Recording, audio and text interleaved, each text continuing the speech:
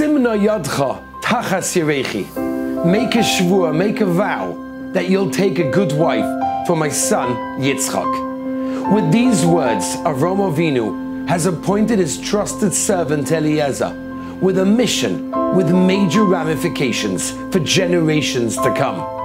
Yitzchak's wife will be selected a new mother for Klal Yisrael.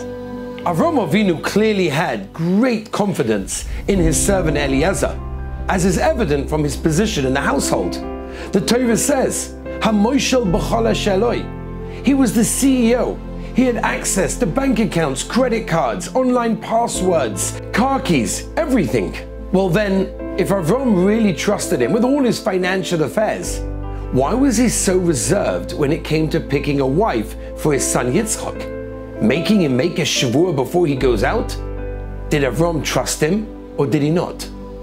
Says the Heilige B'Mayim Chaim, of course, when it came to material matters, Avram trusted Eliezer implicably. But spiritual matters were completely different. Over here, Avram was not willing just to trust him. He had to make sure this was going to happen correctly. It was simply too important. The B'Mayim Chaim points out that often our own value system is reversed.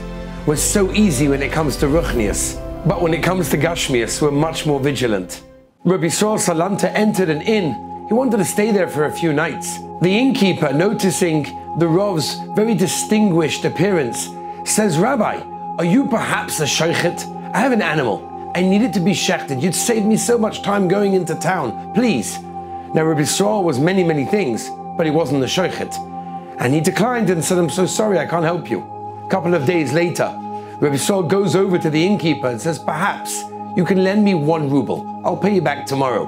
And the innkeeper says, you? I don't know who you are. Why should I trust you? And Rabbi Yisrael turned to him and said, do you hear what you're saying? You trusted me without even knowing who I am to shecht an animal. But when it comes to 1 ruble, that you won't trust me. Often, points out the B'Mayim Chaim, we can be exactly the same. We spend hours and hours investigating on the latest product that we need to buy, the car we want to drive, or the vacation that we want to go on.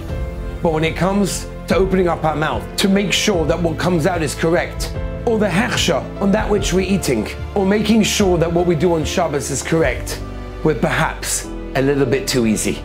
Says the B'Mayim Chaim, Avram Avinu teaches us this yesod, that if we're careful with our gashmias, let's be double as careful with all our ruchnias. Have an amazing Shabbos.